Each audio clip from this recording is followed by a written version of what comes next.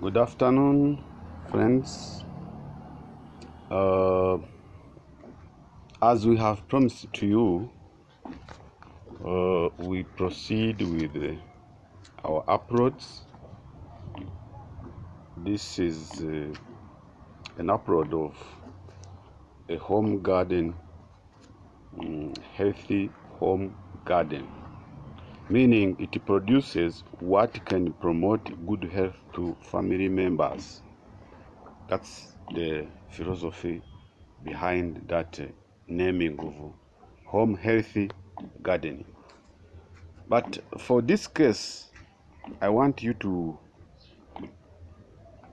get something on this. In the old agricultural approach, you were told that during daytime, on the sunny hours like this, it is prohibited to practice irrigation in the garden. But my approach is very different from that. You guess what? Because the plants need water, and the water provide oxygen and hydrogen. Then the only thing I have realized in my research is that when you irrigate using this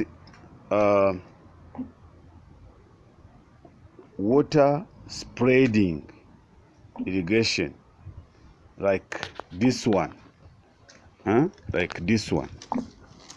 Look, if you use this one, this on the plants on the sunny hours, it is bad because the water goes on the leaves of the plants, and the heat of the sunshine boil that water to promote evaporation. As a result, the plants can suffer of the burn or sunburn because of that heat produced on the leaves, because of that water. The wetness caused by water, challenged by the heat from the sunshine, then they produce the damage of the leaves. That's the reason they used to say it is not advisable to irrigate the plants, vegetables, fruits during sunny day. And they used to advise that it is good to do it early in the morning or evening. Oh, that's fine. But this approach of putting these small jerry cans and bottles, it promotes a different approach. Look at this. The water goes slowly into the soil as the soil needs it. And after a drip goes down, the soil absorb it and feed the plant through the roots. This one can never affect the life of the plant in negative way, which is very different from that one I have shown you. So, meaning, when you hear this voice, it means the water is not going with a very powerful force, but it goes slowly.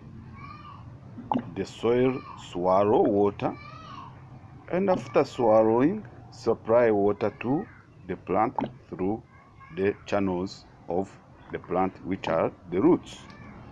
So this approach is very good because on the sun hours, the plant needs more oxygen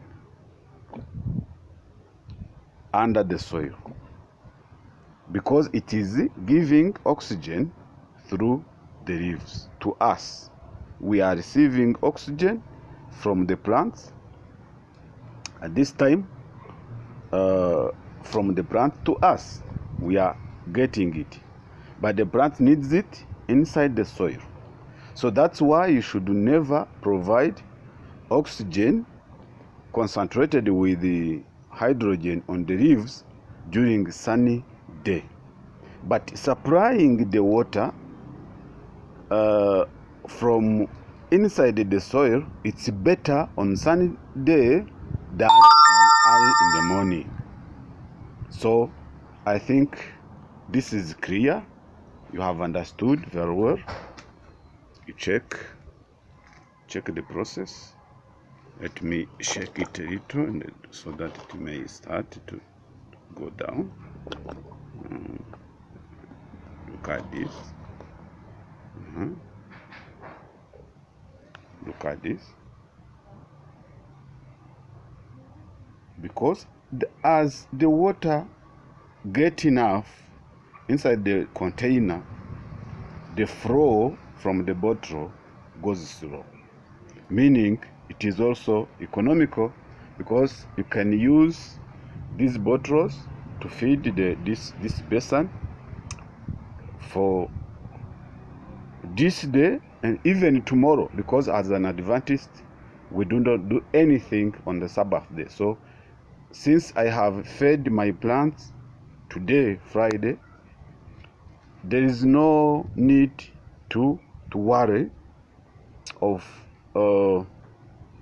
my plants to get dehydrated tomorrow, because I have fed them enough. I check that one from the bottles. When it's like the drips in the medical practice. You know, when the drip is going very fast, it means that the person is dehydrated, needs more water, and needs emergency. It's the same in the soil.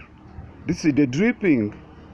So you see the time it takes for the soil to pour water, because when the soil senses that the water inside is almost enough, it doesn't need to pour the water from the bottle. That's the philosophy behind this irrigation. Yeah, thank you so much. We are going to proceed with other things. Beside this, we're going to show you how you can use one stone to kill two birds. One stone to kill two birds. Look at this muravumba. I will give you the scientific name next time on next video. This plant is just near the window. Look at the window. Look at the plant. And look at this other plant here, the tie. So these plants being near the window, it means a lot, because if you know it very well, or if you don't know,